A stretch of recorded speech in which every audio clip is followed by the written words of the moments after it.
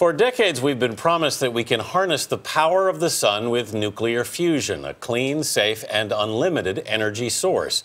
Now, all that investment may finally be paying off. Scientists at California's Lawrence Livermore National Lab report that for the first time, they're going to be able, they've made a connection here. Jeffrey Kluger is science editor for Time magazine. Jeffrey, good morning. Good morning. Thanks for having me. Let's talk about what's happened here. First of all, how big a breakthrough are we talking about here, Jeffrey? It's a really big breakthrough, and as we report on Time.com this week, they have crossed a threshold moment. They've achieved a fusion reaction in which you get more energy out than you put in. That's the threshold for any successful energy generating system. So they've managed to do this. Now, the energy was fleeting. It's certainly not ready to power Los Angeles, but it's a proof of principle thing, much like the Wright brothers flying. Once the Wright brothers showed you could build an aircraft that was capable of heavier than air flight, you knew you were off and running. And this is something they've been trying to do for decades. We've been trying to do this for 50 years, and I've never been able to cross this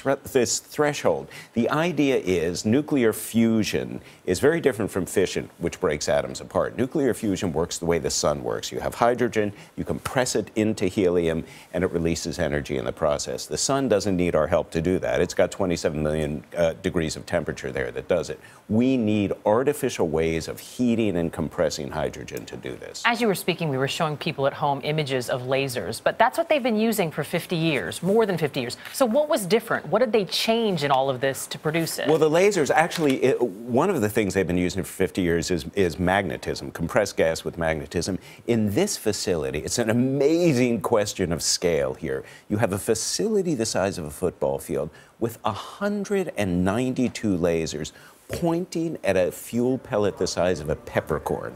And what it did was heat that up to 150 million times the pressure you and I experience just standing on the street. That compressed, the technical term is squishing, that squished the hydrogen down into helium and boom, released energy in the process. The potential for this, Jeffrey, is, I mean, for what it could mean in terms of energy for the world is years down the road. But there's a lot of competition to make this work, isn't there? Right, and that's the problem. And this is where we get into American politics again. China is in this in a big way. France, South Korea, Russia, they're all in it in a big way. We built this facility for $5.3 billion, which is either a little or a lot, depending how you compare it to the budget. And it's budgeted at only $330 million a year. That also is small compared to the federal budget. But we're having budgetary fights about this again and again and again, year after year. To do this right, it takes a sort of monomaniacal focus on saying we're going to keep at it until we make this work.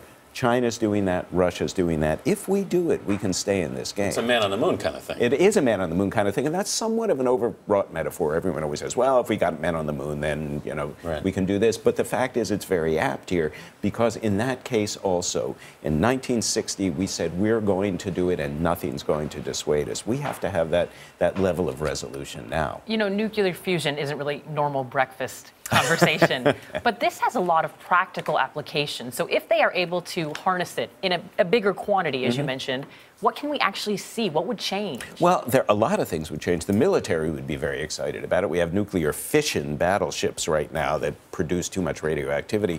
Fusion could be, you could have portable fusion reactors. It could also become part of that all of the above mix we talk about. Some still have some coal plants, have fusion plants, have fission plants, have wind, solar, hydrothermal. Once you get all of this going in this great mix of different energy sources, you wean us away from fossil fuels and get us to a clean, energy, sustainable future. How far away, Jeffrey, do you really think it is? Oh, thousands of years. No, not that long. We're still decades away from effective nuclear fusion. But the fact that we've done this is the point. What we're looking for is ignition, a system under which this would be a self-sustaining process that could actually take a load of fuel and burn for several days and give us what we need. It's a complex topic, but you're the only man who could break it down so well. Jeffrey Kluger, thank you. Thank you.